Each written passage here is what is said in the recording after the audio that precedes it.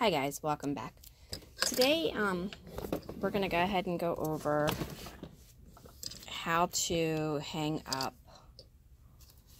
the movie signs.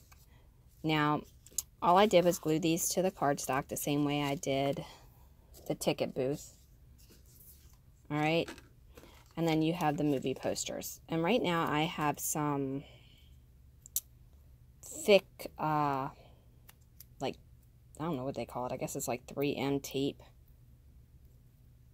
And I want to pull it off, and I want to have like 3 pieces together.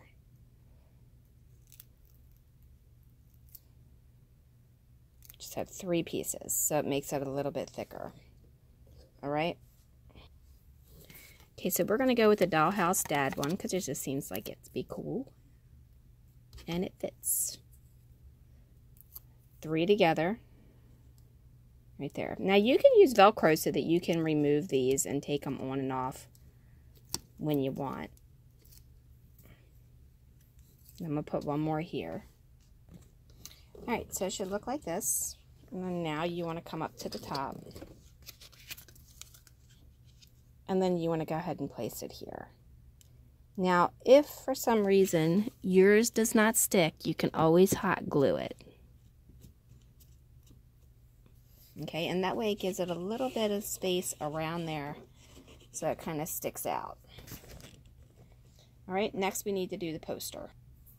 Alright, so we have a couple different posters, and since we have the Dollhouse Dad one, we're going to go ahead and use that. But there's a couple to choose from. You have a little popcorn boy, which is actually my son when he was little.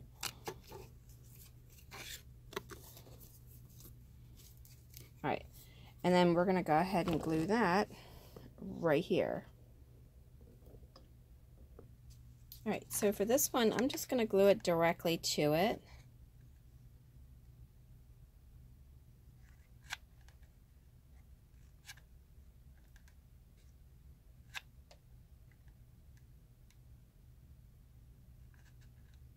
Sorry, I'm putting the glue on there.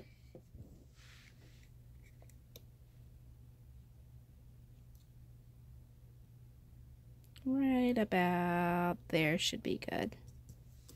And I put extra hot glue on the back of there.